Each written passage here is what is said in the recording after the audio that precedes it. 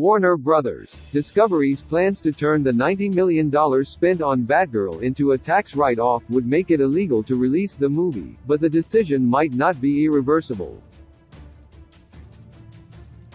Using Batgirl as a tax write-off certainly makes the prospects of the movie eventually getting released much more complicated, but some new information suggests it doesn't actually pose an irreversible prohibition on the movie's release.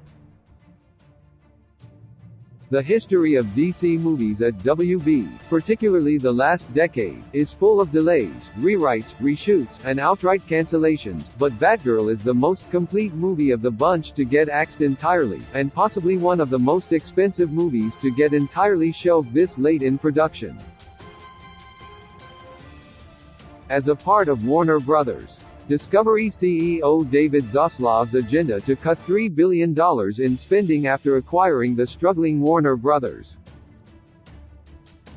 Numerous movies and shows have been cancelled and removed from HBO Max, and a number of key executives have left the company along with the elimination of entire departments, with more layoffs likely. Despite being deep in post-production, Batgirl's $90 million budget was determined to be most valuable as a tax write-off to offset some of WBD's taxable income, making it effectively illegal to release the movie. While the tax write-off makes Batgirl's release difficult and highly improbable, there are still several paths to Batgirl seeing the light of day should Warner Brothers. Discovery change their mind down the road.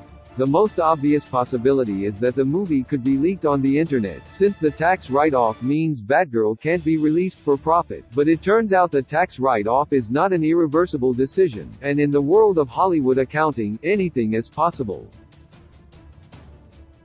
Batgirl's cancellation and tax write-off explained Batgirl isn't the first movie to be used as a tax write-off, as Charlie Chaplin was destroying some of his movies back in the 1930s as a part of his own complicated history with the IRS. A lot of money in Hollywood is spent developing and creating TV shows and movies that never see the light of day, and that cost is often used to offset taxes for studios and investors. Some movies, particular filmmakers, or entire studios, have been accused of being created solely for the sake of burning money on doomed projects for tax reasons or as an elaborate money laundering scheme. Batgirl was greenlit as an HBO Max exclusive to draw new subscribers to the fledgling platform, but David Zaslav's new streaming strategy doesn't think expensive streaming movies attract enough subscribers to generate profit, yet the movie's also not big enough to convert to a theatrical film, decreasing its monetization options. At the same time, WBD is looking to make as many ruthless cost-saving decisions as possible to achieve $3 billion in savings, making Batgirl's $90 billion budget a much bigger chunk of that $3 billion goal than many of Zaslav's other options. The movie was also a component in Walter Hamada's DCEU plan, in which he needed to recover from the loss of Ben Affleck's Batman and Henry Cavill's Superman, reportedly leading to a Crisis on Infinite Earths crossover event to reset the timeline. A part of this plan included introducing Michael Keaton's alternate universe Batman in The Flash, meaning he was also the only Batman in Batgirl despite other elements tying it to Ben Affleck's Batman canon from Zack Snyder's DCEU movies. With Affleck returning to the DCEU for both The Flash and Aquaman and The Lost Kingdom and now Batgirl being cancelled, it seems like Keaton's role in the universe going forward may not be as permanent as the previous administration intended. Scoob! Holiday Haunt proves the WB's tax write-offs aren't necessarily permanent. Another big movie to see cancellation despite being nearly finished was a prequel spin-off to 2020's animated Scooby-Doo reboot, Scoob!, titled Scoob! Holiday Haunt, but a recent segment in the Hollywood Reporter's Heat Vision newsletter suggests Warner Brothers. Discovery may actually spend a few $1 million more to finish the movie, even though it's not being released, in case they change their mind and release it down the road. While a movie can't be released if it's been written off on taxes, it appears the studio could actually pay the IRS back for the write-off to make the movie eligible for release once again. The decision to finish Scoob: Holiday Haunt despite being cancelled and used as a tax write-off proves Warner Bros.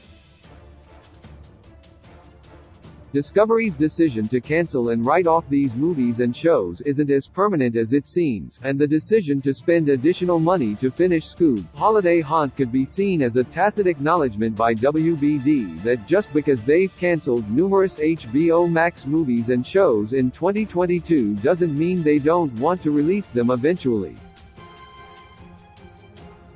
Due to the recent merger, Warner Bros.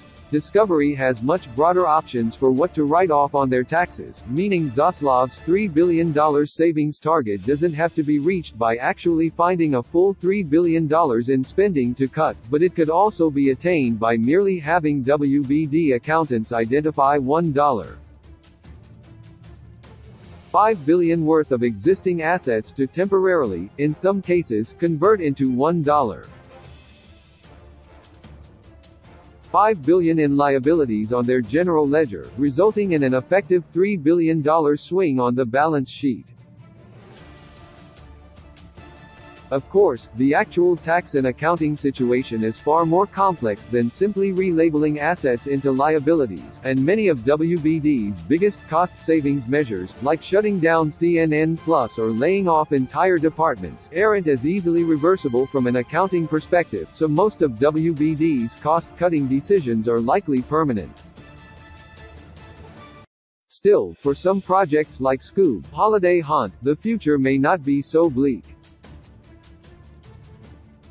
If WBD can simply change their mind in the future and pay back tax break and release the content, that means temporarily shelving projects like Scoob: Holiday Haunt is effectively just a zero-cost way for Warner Bros.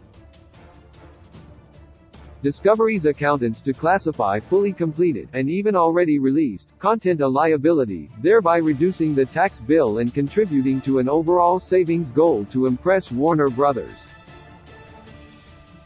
Discovery shareholders without eliminating the option to profiting off the content in the future. How the Batgirl movie can still be released, even after it becomes a tax write-off if Scoob: Holiday Haunt was cancelled and used as a tax write-off just like Batgirl, yet it's still getting finished and WBD can simply pay back the IRS in order to release it, then could the same be true for a Batgirl? If WBD decides to release Batgirl after all, it's now clear there's at least one straightforward path to do that. However, there are still some key differences between Batgirl and Scoob: Holiday Haunt that make this approach seem less likely, but still possible. First, Scoob: Holiday Haunt had a way lower budget than Batgirl, reportedly costing just $35 million.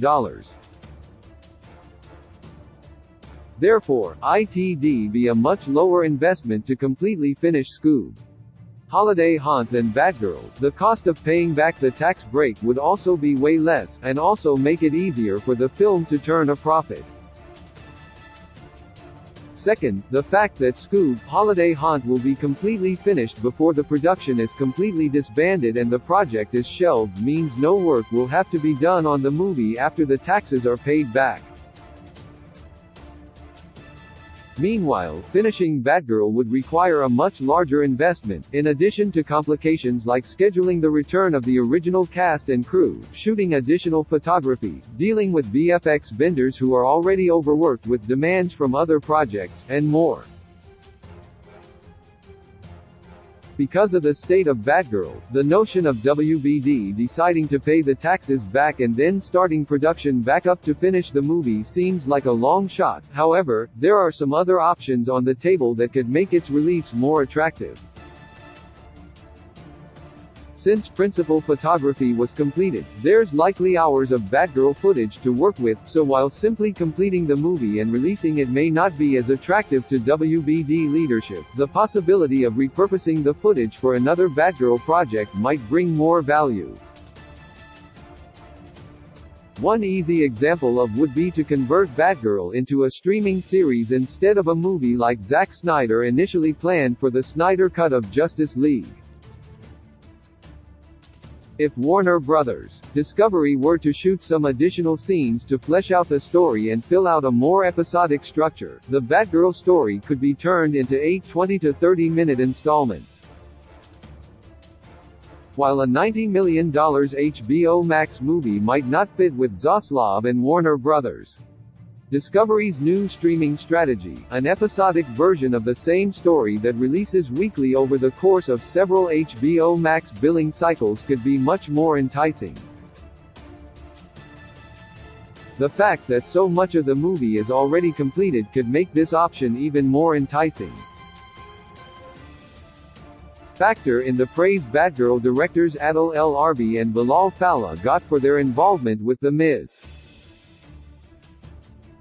Marvel series on Disney Plus, and the notion of repurposing Batgirl into an HBO Max streaming series makes a lot of sense. The odds of Batgirl seeing the light of day in any shape or form may seem low, but Warner Bros. Discovery's plan to complete Scoob Holiday Haunt prior to claiming it as a tax write-off in case they change their minds down the road proves any of their cancelled content, including Batgirl, could still be released in some form one day.